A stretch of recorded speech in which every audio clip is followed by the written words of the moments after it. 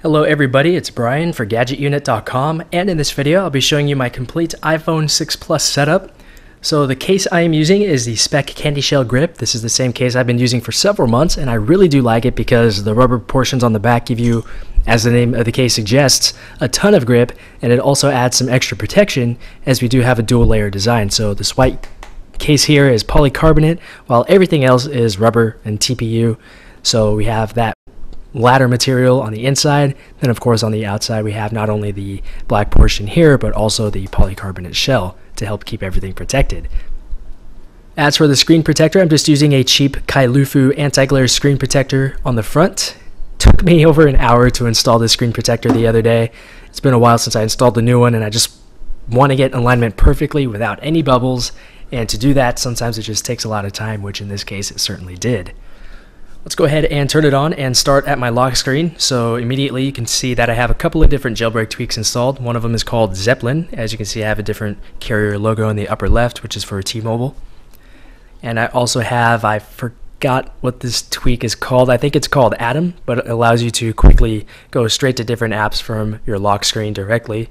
So if I wanted to open Spotify, I could just drag this over there, use Touch ID or the passcode to unlock, and it opens straight to that app. If I wanted to go to settings, and of course you are able to customize the apps that you have and where they are located. If I wanted to go to settings, I just go over that one, unlock like I normally would, and it goes straight into the settings app. Now that we're done with my lock screen, here is my home screen. I have two rows of icons like always. Messages, calendar, photos in the top, in addition to an extra folders that has some extra Apple apps. In my second row, I have a jailbreak folder which has all of my jailbreak icons, including Cydia, Display Recorder, which lets you record your screen into a video file, iCleaner, which lets you remove different app caches, which can definitely free up quite a bit of space. I also have iFile to browse any file on the iPhone's file system. And I also have MyWi, which I use for creating a 5 GHz Wi-Fi hotspot, because the personal hotspot feature built into the device only makes a 2.4 GHz network, which can be very slow if you're in an area with a bunch of other 2.4 hotspots. Next, of course, I have the icon for the Pangu jailbreak. And I also have ProTube, which I use to watch YouTube videos. I don't use the YouTube app. I don't use the mobile YouTube interface either. And the main reason I use this is because it lets me choose the video quality, and it doesn't have it autoplay whenever I open a video. So I can just slide up, go to stream. It gives me the different quality choices, all the way up to 720p at 30 FPS. And just like that, we are watching this video. So that is what I use ProTube for, and it also lets you download the videos directly to your device. Next up is the 3G unrestrictor icon, which lets me use my mobile data for anything I want. So I can use it for iCloud backups now. I can now download apps more than 100 megabytes in size. I've downloaded massive apps over my data connection because it's unlimited. It's faster than my Wi-Fi connection, so why not just use that all the time? And that is basically 3G unrestrictor. In my next folder is my games folder. I have Carmageddon, Crazy Taxi, Crossy Road, Flight Control, Fun Run 2, Game of Life, Osu, Peggle Blast, and the Steam mobile app. I really don't play games on my phone that much, but when I do, there's a good chance it's either Crossy Road or Fun Run 2, or for whenever I have more time, I'll play Carmageddon. So that is my games folder. In my social folder, I have Facebook, Instagram, Skype, Swarm, Tweetbot, and Twitter. Now the reason I have the stock Twitter app is because I use that for Twitter notifications. So I have certain accounts that I receive notifications from whenever they tweet something, such as news. So if I just pull down Notification Center and go, so there's one right there. So it says something about Brian Williams from NBC News. So that's an example of what I use the Twitter app for. I used to use Fast for this, but it's $20 a year. The Twitter app is free, so you see where that is going. One more folder I have is for others. So I have Amazon, eBay, File Explorer, which lets me browse file shares on my computer or any other network device that lets you access the file system directly. It also supports Dropbox and other file sharing sites. I do use Google Maps. I try to limit how much I use Google services. If any of you have been following me for a while, you know what that's about. But I still use Google Maps because there's nothing else that really comes close to it. I would use Bing Maps, but they don't have an app for iPhone yet, or at least one that's any good. I also have the 99.5 Kiss Rocks app, Mountain Bike Pro by Runtastic, T-Mobile My Account, and the NASCAR mobile app. Also the Opera Mini browser, which I use for whenever I happen to be on a really slow internet connection. Opera just makes things so much faster. Even a GPRS signal, which is a step below Edge, websites can still load in a pretty decent time when using Opera Mini. Next is PayPal.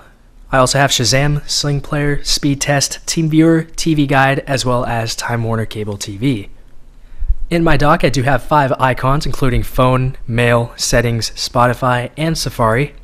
Whenever there's a Firefox client for iOS, I'll probably go ahead and try that out, but until then, I'll just stick with Safari.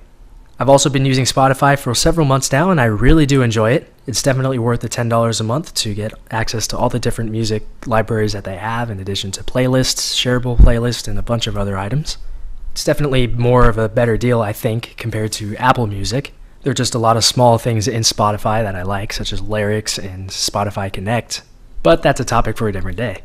Let's go ahead and open Settings. Actually, let me go ahead and go to Cydia so I can show you each of the packages that I have installed. Here are my sources if anybody's interested. And here are all of my packages. I have Activator, which lets you set up different gestures for different things. So example, I can use 4-finger pinch from anywhere to lock the device. I think that's the only thing I really use Activator for.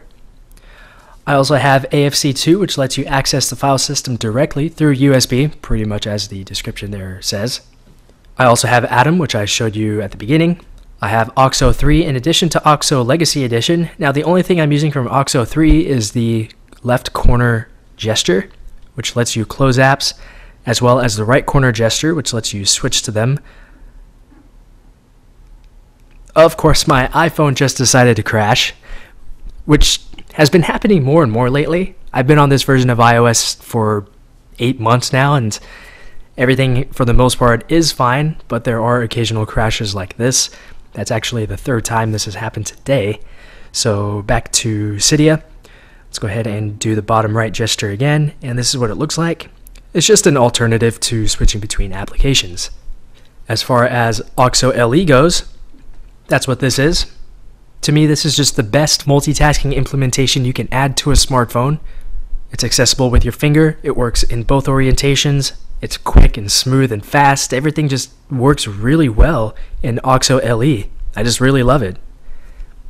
That's the #1 reason that I jailbreak currently. I do have 2 winterboard themes. I'm using Icon and Iris. I don't know which set this is, so let's go into the Settings app and take a look at my winterboard options. So the theme I am using is Iris. Next up is CC Settings, which adds different toggles to your control center thing here. I also have Display Recorder installed, which I mentioned earlier. And I also have Fake Time Warner installed, which lets you bypass the jailbreak detection in the Time Warner Cable TV app. I also have Full Force installed, which lets you take applications that aren't properly optimized for the iPhone 6 Plus and scales them to the rest of the screen as if they were native iPhone 6 Plus applications. I also have iBattery info, so whenever I plug in or unplug my device, a little pop-up window will show up that gives me some of my battery stats, such as the max capacity, the current capacity, and the number of charges you've done so far. I've already shown you iCleaner and iFile. Infinite Tweet lets me use Tweet longer within TweetBot, so it's for those tweets that are over 140 characters. This integrates that very well. Next is Messages Plus, which lets me compose iMessages or text messages from anywhere. So the gesture I use is 3-finger pinch. This works from anywhere. So that's kind of nice to have. I've already talked about MyY. I have NC Fold, which lets me collapse different notification center sections here, as you can see. It's very convenient to have whenever you have a lot of different notifications from several different apps. It also supports showing more than 10 notifications at a time within each app. Next is Nitrous, which adds the JavaScript Nitro engine to any app instead of just system apps. I've already shown you ProTube. Springtomize I showed you a little bit, but it adds a whole number of different things that you can do. You can change icon sizes, you can remove the page dots on your springboard, and things like that. Next is Swipe Selection Pro, which lets you swipe across the keyboard to move the cursor. So if I brought up the interface here and just go into this text box and start typing. I can use the spacebar to move the cursor, as you can see. I could also disable it by tapping the Shift key 3 times. So you can see it doesn't work now. I can turn it back on, and it works again. I can also select text like so, and it works very well. Next up on the list is video pace, which lets me speed up video or audio playback. So usually when I watch YouTube videos on my iPhone, I watch it at twice the speed.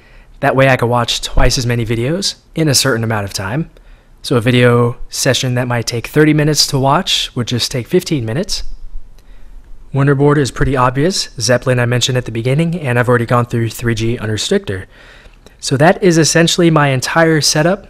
And the reason I did this video, because I wasn't planning on doing it before, was that I will be restoring to iOS 8.3 as soon as I finish this video. That's because I got an Apple Watch to try out for a couple weeks. That's my original intent. Within the 14 days, I'll go ahead and return it, and that'll be the end of that. Afterwards, if the jailbreak's not out by then, I'll have to just stick with stock iOS for a while, which will be really disappointing. I really do enjoy my setup. I've been with this setup for 8 months now, and it's been really quick. Everything, for the most part, works really well.